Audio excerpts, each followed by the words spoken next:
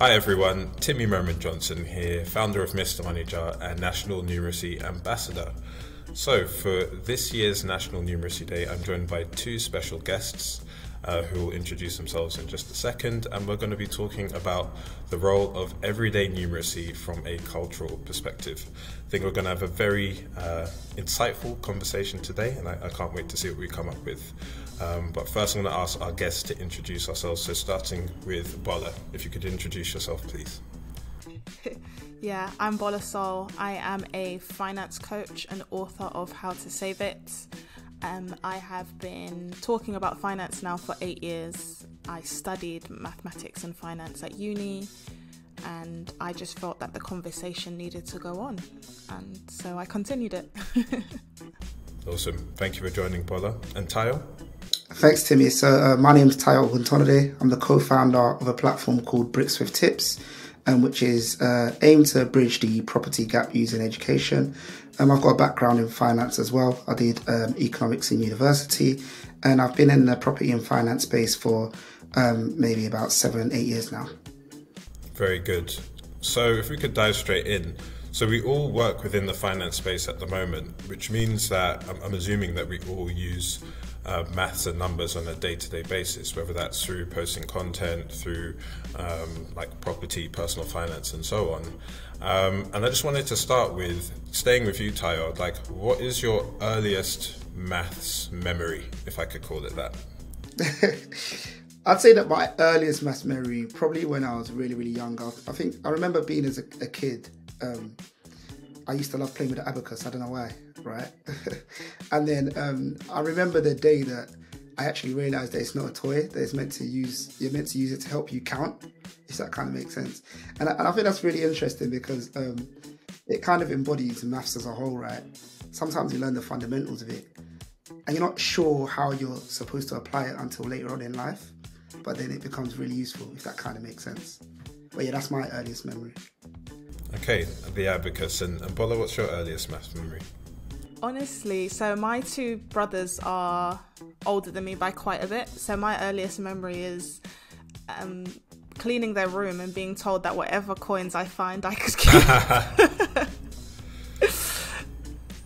So yeah, sometimes they didn't look after their coins properly, but I found them. It's really interesting you mentioned that one, Bola, because my earliest memory is around like saving 1p and 2p's into, like, I wish it was a money jar, but it wasn't. But it was in like those giant 5-litre Aquapura bottles. And then when we filled the bottle all the way, we're allowed to then take it to the post office or to a Coinstar machine and then like turn that into money that we could use to buy stuff.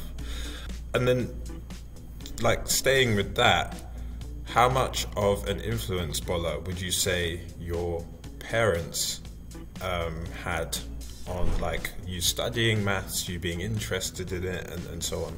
Honestly, not a lot. My mother wanted me to be a pharmacist. So my oldest brother is an accountant by qualification first, and then my sister became an engineer, my sister became a doctor. So as everybody became something that was very different, and at one point I wanted to be an accountant, my mum thought, who wants to have 2 kids who are accountants? And I was like, well, I'm not really concerned about what you want. I really like numbers. So this is what I'm going to study because this is what I'm naturally good at. Okay, cool. And Tayo, same question. Like, how much of an influence did your parents have? I think they had quite a big influence. I wouldn't say particularly to maths. I think growing up with 2 Nigerian parents, you got to read your book, as they say, and that covers studying all subjects as a whole. So I think that everything, you have to be good at everything. You have to take extra attention to everything. So I think as a whole, that kind of put me on maths. So I think that they had the influence that got me. It made sure that I looked after maths because I guess in the UK the big things are science, maths and English, right? So I always paid particular attention to those 3.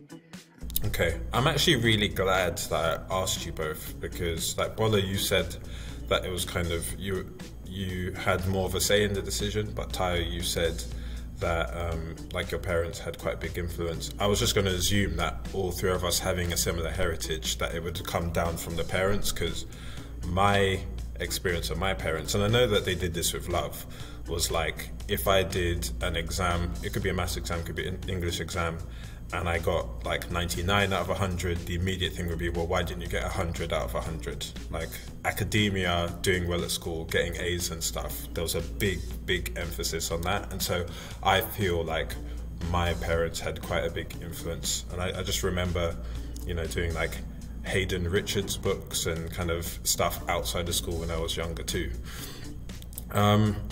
So we've looked at our parents' relationship with maths. How would you say your attitude towards maths and numbers has changed over the course of your life then? Did you stay in love with it, or did you kind of fall out of love with it and then get older and then realize, you know what, this is a skill I actually really need to be able to navigate the day-to-day and my job and my profession? Tayo? Yeah, I think for myself, when it came to studying maths in school, and particularly secondary school, a funny thing about maths, right, when it's going well, it's going excellent, isn't it? And I think that goes for maths particularly because maths, you solve it, right? If I give an example, I did economics in university, and economics, you don't really need to come to any kind of conclusion, right? But numbers are binary, and I think that if maths is going well for you, you kind of enjoy that. You kind of enjoy going through it, solving it, and you've come to your answer, which is a solid number, and there's no other answer, it's just that number. And sometimes that allowed me to enjoy maths. I think going forward into life, if I speak about secondary school and things like that, yes, I was one of those guys that sold sweets and drinks in the playground, but it's funny how being good at maths helps you navigate that as well. I always give an example and say that I used to sell canned drinks. Canned drinks were big ticket items, right? They had a decent profit. You'd make like 50, 70p on each can. However, you could only carry a certain amount of canned drinks into school. Another Nigerian saying is, I can't kill myself, which means that you want to achieve the goal, right? But you can't, like, I can't carry 30 cans into school or 40 cans into school to do that. So I moved to smaller ticket items like sweets and stuff like that, which would only make 20p per item, but I can bring way more into school off the back of that. And at the time, you don't realize that maths influences your decisions to make those business decisions, should I say, as a 15-year-old or 14-year-old, but maths does play a part there. And then I think going further into life in my career, I had about a 5-6 year career in banking, in investment banking. Definitely maths helps you there. I think that even though we tend to use calculators, you need to be guided and have those fundamentals anyway to be able to, you need to be able to say that number doesn't look right. And it's the fundamentals that you learn in school and onwards that allows you to say that, you know what, that number doesn't look right. I need to go through this again and make sure, or am I missing a number here or there? So I think that my relationship with maths is that the foundations needed to be built, and I'm happy that they were built because it helps you in so many different areas, even in a social setting. And I'm arguing with my friends for a laugh. I'll be like, I use probability a lot, so I'll say, what are the chances that out of the 220 starters in the Premier League that blah, blah, blah, blah, blah. I'll do stuff like that all the time. And maths is the foundation of it. So yeah, absolutely. Okay, cool. It's interesting to hear about your background. I didn't actually know you had that banking and investment banking background. That's really cool to know. Bola, how about you? How's your attitude to like maths and numbers changed from childhood to adulthood? So growing up, especially being in like secondary school, college and uni and understanding maths more, I realised how much you can use maths in everyday things. So that's where I learned about algorithms and how it's connected to maths. I learned that the tube map in London was created as a result of maths and algorithms. So for me, it was always very interesting to see how far maths actually goes. And I still use maths in my everyday, in my day-to-day, in my job. It's very important. But funny enough, based on what Tayo said, I also use maths in social settings. So when it was my friend's birthday, we went to a really nice restaurant, and at the end of it, we all had to pay a certain amount. And I don't know what it was, but I guess it's just me having a maths brain. I asked the waiter to check back how much we paid, and we paid £81 too much. and in the end they had to give us a small refund, and they all said, what made you check? And I just said, I don't know, sometimes it's really hard to describe why my brain works the way it does, but I'm glad it does, because there are times when it saves me money, just like in that situation. It sounds like maths has been almost a constant in your life from when you were both children to when you become adults. For me, I actually fell out of a relationship with maths, I would say, in my adolescent years. So I was really kind of into it when I was a child in a primary school. And then I had that moment in secondary school where there was like a lesson where I kind of missed out on a concept, and then I fell behind. And then it wasn't until I started working again, I used to work in PR and marketing, and I was on the research team, and there was a lot of spreadsheets and stuff, until I had to use it for my job, that I came back into liking it. So I guess there's a good lesson there in the sense that just because you don't necessarily understand something as a child doesn't mean that you can't then catch up with it later on as an adult. So we talked about like our parents' influence on us, our childhood experiences, and then how those experiences have evolved into adulthood. And my next question is going to be around like us potentially as parents, or with the young people that we interact with in our lives. How much of an influence do we want to have on them when it comes to what they learn? And do we feel that like culture has got anything to do with that? If that makes sense. Bola, I'll start with you. I've been around kids who don't really like maths, but feel very ashamed to say they don't like it because they feel they're not good at it. And I feel from a cultural perspective, at times there's a lot of shame in admitting that there's something you're not good at, or there's something you don't understand, because you're always supposed to understand things. But as an adult, it makes you normal to say you don't have all of the answers, but as a kid it's an issue, and I don't want that to be an issue for the next generation coming up and all the other generations. I want maths to be a place where even if you say, listen, I don't get this, we go again, because it's such an important life skill to know maths and to know how to use it in different environments. So I just say one of the things we need to let go is like the stigma of shame, to just say, I don't understand this, can someone help me? Tayo, do you agree? Do you feel like there's almost a stigma of shame, and should people be able to almost acknowledge that? Yeah, absolutely. I think that I really want to echo what Bola said. I think what she said is really, really good. I think that especially with maths in particular, it can be difficult, and I think in our culture there can be that stigma of shame. I think it's up to us to take what is in our culture, not necessarily that they're bad things, but basically just tweak it and make it more open. So if I speak about our culture, right, everybody knows the saying, right, the person who got an A in maths, they don't have two heads. To break it down to everyone, what that means is that they don't have two brains, right? They've got one brain like all of us, right? And there are some good and bad connotations to that, right? You could look at it in one way, which is that you're being compared to someone else, you're being put down to someone else.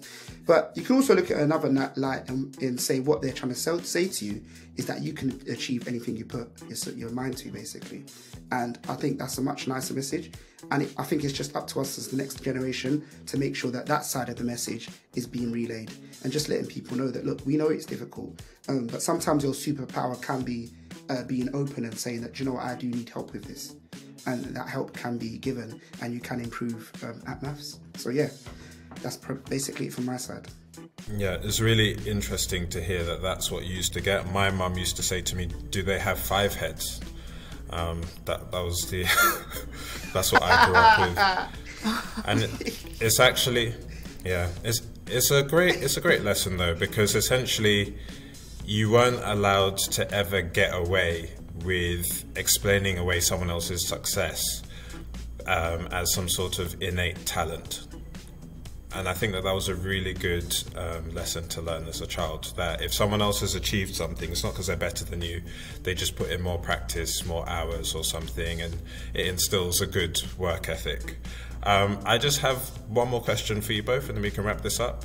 And it's just around the topicality of numeracy and maths in the UK at the moment. yeah, like the PM has said that he wants people to be learning maths up until the age of 18. I happen to think that that's quite a laudable goal. Just wondered what your thoughts were on that and how we go about achieving that, like really practical, just kind of actionable ways we can achieve that. I'll start with you, Tyler. I did maths in A-level, right? A-level maths and GCSE maths is different. It's very, very different. To the question, I think we would achieve more success changing the attitude around maths as it is to 16 at the moment. I don't think that 16 to 18 is specialism maths personally. I think that if we could improve the level of maths that's being taught up to 16 and improve the attitudes around it. So I think one of the things that people really need to understand, or one of the teaching skills that needs to be added to maths at the moment, is just to let people know that, you know what, this isn't just numbers, that this is going to impact you or help you in life in this place, in budgeting, in your finances, in saving, in when it comes to borrowing, whatever it may be. I think that people are getting to 21 years old, 22 years old, and they're thinking, hey, do you know what, this is what they were trying to teach me back then, but I didn't actually know it was linked to handling my money or my finances or whatever it may be.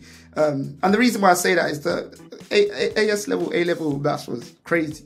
It's crazy. It was crazy for me. So I just think that at that level, is that what is required?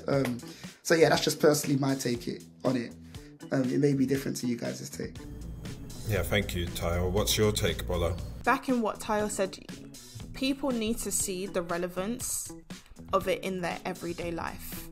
And once it's applied, there are things that you are more willing to pay attention to when you know how it's going to benefit you and benefit your future. Because there are a lot of people who put off things like budgeting until maybe they have a child, and now they really need to think about numbers because it's not just about your life, it's about someone else's. And we shouldn't have to wait to get to that moment to realise this is really important, that I understand maths and how things work. So I think once people see more real life examples, do you know what? I think the younger generation should learn this till they're 18. Yeah, listening to what you both said, and I'm not saying this as a cop-out kind of response, I agree with both of you. I think it's spot on. I think that what the conversation around maths is showing is that we no longer have the luxury of learning about abstract concepts in any subject anymore, because there are simply too many data points being generated. Like, there's more stuff to learn than there are hours in the day to learn it. So the message that's coming through loud and clear is that if we're going to be teaching stuff to people, it needs to be applicable to their day-to-day life. They need to be able to take those numbers and improve their life in some sort of material way at the point of their life that they're in. Because if we can't do that, we're not going to be able to hold their interest, and it'll just sort of be a wasted exercise. So yeah, it was great to hear both your opinions on that, because the conversation is quite live at the moment. Yeah, before we wrap up then, any final remarks from the two of you before we say goodbye to everyone? Bola, starting with you. If you don't understand something when it comes to maths, when it comes to money, just say so. It's not the end of the world if you don't get certain things. Trust me, I am not good with science all the time. But I own up to the fact that I don't know everything, but what I do know, I share. And if we all learn to do that as a community, we will all be better off. Thank you, Bola. Well said. And Tayo, any last words? Yeah, what I'll say is just expand on what I said. Asking is a superpower. I think that I learned that relatively late in life. I wouldn't say that late, but I learned that in my early 20s. I think if you were 15, 16, or anyone older than that, any age, I think just being real with yourself and asking as soon as possible. There's someone out there that knows more, right? Even like professors in university, they may ask someone something from time to time, so there's no shame in asking for help. And it's even just a way to just better yourself even quicker. You don't want to spend years not knowing and then finally asking when you could have learned that years prior. So yeah, that's my final take, and that goes for maths for sure. Awesome stuff. So yeah, we've had some stuff there around like not feeling ashamed to ask for help and actually asking for help being a superpower. And I'll just drop something in because I know that this is something we are big on at National Numeracy, is that there's absolutely nothing wrong with using tools either. So whether that's spreadsheets, calculators, when it comes to money, like budgeting apps, all of these tools exist to help you to use numbers in a more effective way. So that brings us to the end of the conversation. Thank you so much, Bola and Taya, for joining us for the Big Number Natter this year. And yeah, I'll catch you both on the next one.